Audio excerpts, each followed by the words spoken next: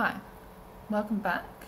So in this video today I'm going to show you how to model a building using Building Generator.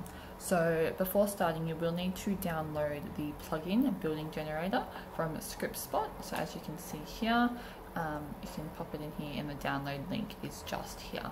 So once you download that to your computer, you'll be able to follow along the steps I'm about to show you.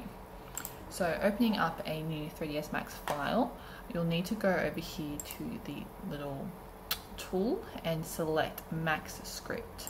Once that's selected, you'll then select Run Script and this dialog box will pop up. You'll need to select the file where your Building Generator has saved, so mine's just in downloads for now. So if we select Building Gen and open, now that will open up this dialog box straight away. So position this so we can see it all. Now you'll have all these different types of tools. We're going to go through a few different things so that we can model basic to more detailed with walls and doors. So first of all, we'll start off with just a floor one. So selecting the floors, this is the generator that's going to be generated, and then the bevel controls. So let's say we just want a square building. We'll go through and we'll untick these, so B for bevel. And that is showing you that the front, right, back, left is all going to be a square straight line along the edges. Now up here you'll want to adjust heights and things like that depending on what you're desired for your building. Mine are all set up here already, so the wall length is 40 and the wall height is 30, and then the surface settings. Now we can adjust the number of floors, so let's say we'll do 10 floors. And then if we go down here to generate, it just takes a few moments sometimes, so you have to be patient with it. And there you go. Your basic floor building has been created, and that's just created from floors because that's what we've selected in here. Nothing else is turned on. So that's what we've got there, and that's how you can simply do that building with a little bit more detail than just using parameters and boxes. What we can also do, so if I just move that out of the way, so we can also do one with walls. So adding another one, adding in walls, so we can go here to windows. So we want window covers, so select that. And then all these other settings will stay the same. This will generate a new building, so you can change the number of floors. Let's say this one's 15 floors high. And then the rest will stay the same unless you want to change anything. You can change the wall height, things like that if you want to. But again, that's up to you depending on what you're after. But for me, I'm just going to change the floor heights. Again, we'll scroll down here to generate. Give it a few moments.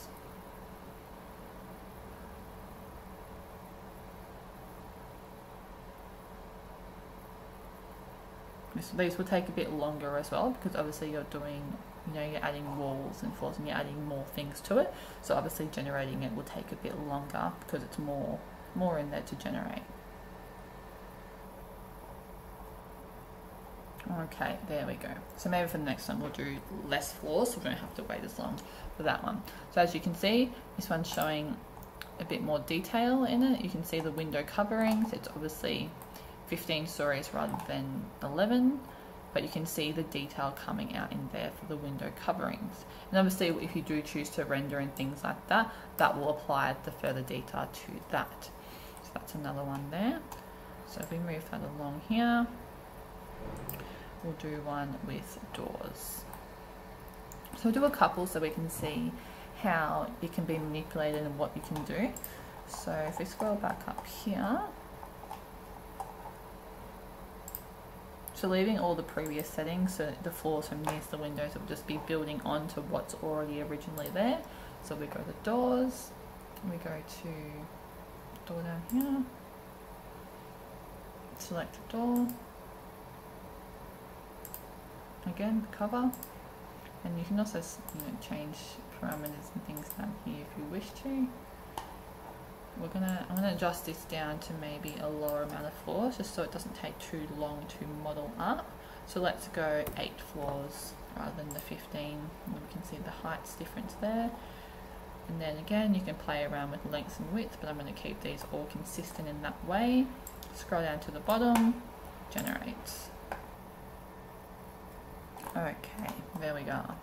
So again, if you select that one, you'll be able to see a bit more detail in there.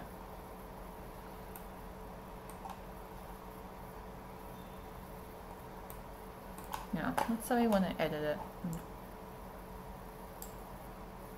So if we select this one, go back to floors, what we can do is play around with the floor controls for the bevel, so you can have, you know, corner like that, or we can pop the, you know, side of it like that, so you can sort of play around and see what there is to do with it. So let's see what looks interesting. We could do something like that with an odd looking shape like that. So we can give that a go, see how it models, try a few different things. So untick that one, move it along, and again I'm just going to change the floors down just so it's not taking so long to model. Leave all the rest the same, I'm happy with that, but it's like you can add blinds, that would tick that in, frames, so we can maybe add frames in, untick blind so it's not taking too long to model anything. Yep, that will do. So let's scroll down here, generate. Okay, there we are. So as you can see, that one has applied the different bevel we've added to that one,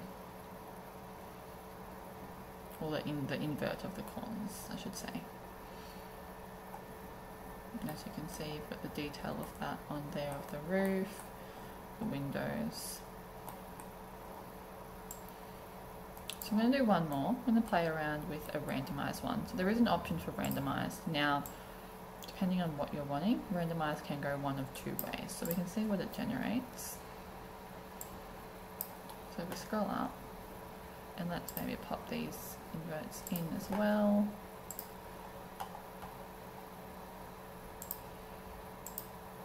So here we've got the surface settings, because that's the one we're doing it from the surface, obviously.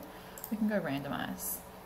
Now, leaving everything how it is, this may take a little while to model because everything is ticked, whereas before I was modifying it down just to show the purpose of what can be generated, but this is going to model everything. Now, to see what it can come up as, let's go to generate and see what it generates.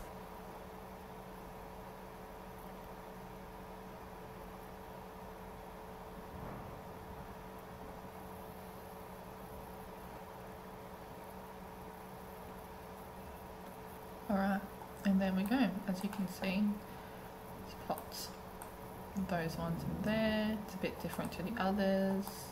Again, you've got the shades as well as the windows, so you've got a bit more detail when selecting in there. Again, after you render this, obviously you'll be able to make it out a lot clearer on what is what. So if I just close this one, move this across. So basically that's it. So with Building Generator, obviously there are so many things you can do with it in terms of altering the building shape itself and what you include. That gives you a bit of an idea of what you can do and how you can model a building itself in a little bit more detail, altering obviously the floors, windows, roof, everything like that. But that's sort of a basic rundown on the standard stuff and what you can do with it. Hope you enjoyed it, and I'll see you in the next video. Thanks. Bye.